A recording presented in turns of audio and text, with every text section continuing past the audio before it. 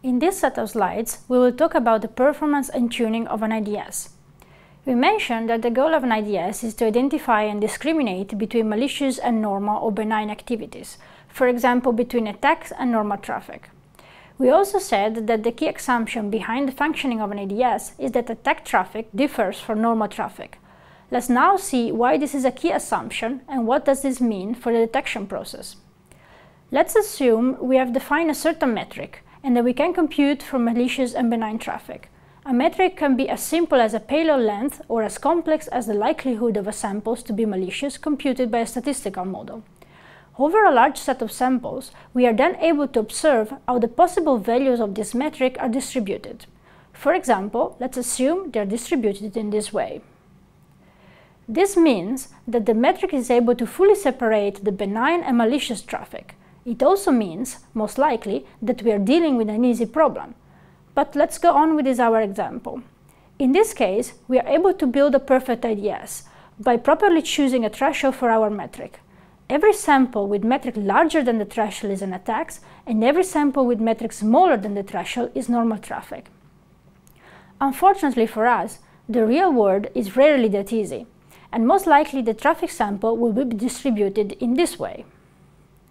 The normal traffic distribution and the malicious traffic distribution will partially overlap, which means that there is a subset of the traffic for which we will not be able to say, based on our metric, if it is malicious or benign.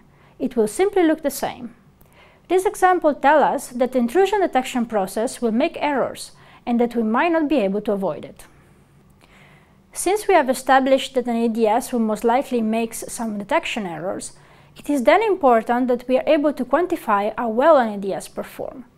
To evaluate the performance of an IDS, we need two ingredients. First, we need a ground truth. A ground truth is a dataset for which we know if each sample, like a packet or a log entry or any other data your IDS works on, is an attack or not. A ground truth dataset is therefore a labeled dataset. Labeled datasets are quite rare in intrusion detection, since they are mostly need to be manually labeled. They therefore require domain knowledge and time to be created, and one is often faced with a trade-off between how representative a dataset is and how complex it is to have an accurate labeling.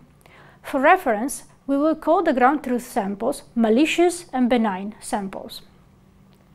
The second ingredient is the IDS output. We assume here that the ground truth dataset will be processed by the IDS we are analyzing, which will give us a dataset labeled with the classification decision of the IDS. We refer to the IDS output samples as positive sample, in case the IDS labels the sample as an attack, and negative samples, in case the IDS decides the sample carries normal traffic. Let's look again at the overlapping normal traffic and malicious traffic distributions. Now that we know about ground truth, we can say that those distributions are built on the ground truth dataset. Let's assume the IDS uses a threshold to distinguish between positive and negative samples. We are now in a situation in which its samples has acquired two labels, one given by the ground truth and one given by the IDS. If the ground truth and the IDS output are in agreement on the nature of a sample, we have a correct classification. If not, we have an error. This gives four possible outcomes. If malicious traffic is correctly classified as positive, we say this is a true positive sample. Similarly, if benign traffic is correctly classified as negative, this is a true negative sample. Let's now look at the errors. We have two types of errors. A malicious sample that is labeled as negative is a false negative sample. This is essentially a miss. It can also happen that a benign sample is labeled as positive. This is a false positive sample. Think about it as an extra unnecessary alert. By the way, we call this a confusion matrix. These classes are also visible in our original traffic distribution plot.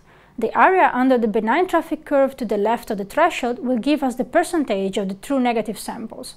Similarly, the area under the malicious traffic curve to the right of the threshold will give us the percentage of true positives. The overlap zones give us the percentage of the false negatives and false positives. To summarize, the confusion matrix allows us to quantify the performance of the IDS.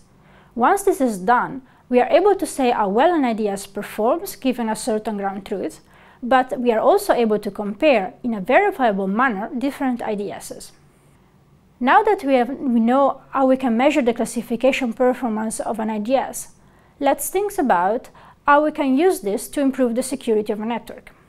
Clearly, the underlying goal is to keep both false positives and false negatives as low as possible. If you take the point of view of a network administrator, false positives are costly, since alerts need to be manually checked.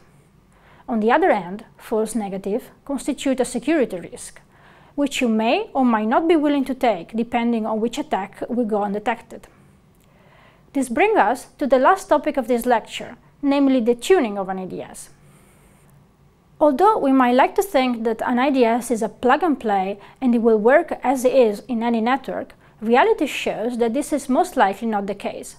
The intuition behind this is that although certain characteristics of an attack will be similar in all networks, they might not be exactly the same. This happens for normal traffic as well, after all. For example, everybody knows that there is most likely a diurnal pattern in traffic, but if the peak load is 500 megabits per second or 2 gigabits per second will depend on the specific network. In the case of an IDS, this means that a set of internal parameters will most likely need to be tuned to work in a specific network. The good news is that also the error rate, false positives and negatives, can be controlled by tuning the parameters. Let's go back to the benign and malicious traffic distributions. By choosing a proper thresholds, one might be able to reduce the number of false positives to 0. However, this will most likely raise the number of false negatives.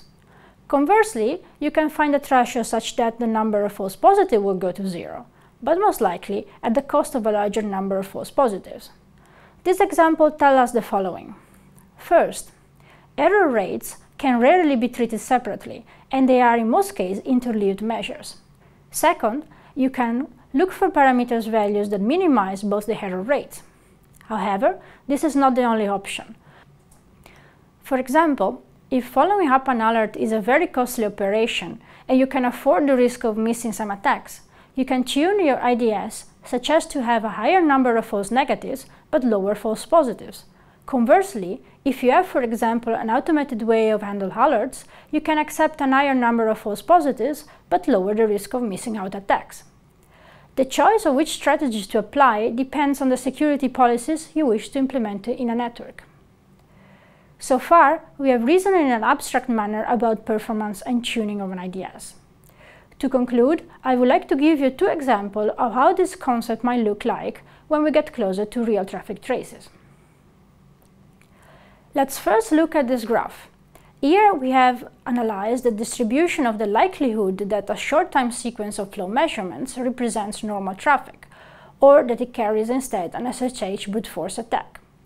Likelihood is a probabilistic metric that tells us how likely it is that what we observe is an attack. Likelihood is not an absolute metric, but it refers to a model of reality, in this case the anomaly-based detection engine used to analyze the data.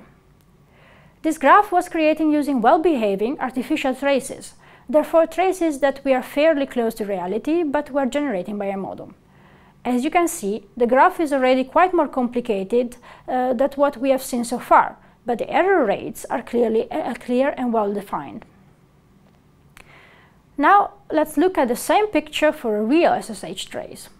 You can notice immediately that there is a lot more variability in the likelihood values. Also, the malicious and benign curves have a larger overlap, which we have learned means that a larger portion of the traffic is undistinguishable. Does this mean that we have seen a nice theory but this will not be applicable? Well, no, it is not that simple. It means that when designing an IDS, domain knowledge about the problem you are tackling, for example, which attack you want to detect, is fundamental for getting good results. And it also means that you should not assume your IDS is a perfect classifier, but you need instead to be prepared to handle detection errors.